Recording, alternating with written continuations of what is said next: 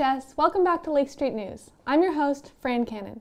Unfortunately, our budget will not include graphics because Mr. Shine sold off our graphics computer to help satisfy his caffeine addiction. We will be holding an intervention next week. And I'm Evie Schreiner.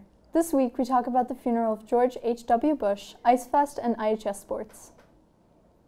The 41st President of the United States, George H.W. Bush, passed away at age 94 on the evening of November 30th to vascular Parkinsonism, a form of Parkinson's disease. Since 2012, the illness forced Bush to be in a wheelchair. On December 3rd, he became the 12th president to lie in state in the rotunda of the U.S. Capitol. His presidency is defined by the victory over Iraq and the invasion of Kuwait, and his presiding during the collapse of the Soviet Union and unification of East and West Germany.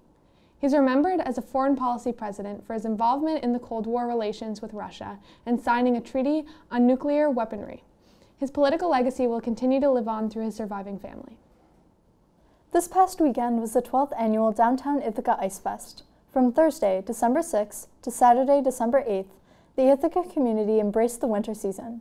The festival featured a silent disco and fire dancing demonstrations, as well as other performances. The star of the fest was the live carving of the ice sculptures. Another hit was the return of the outdoor bar made entirely of ice.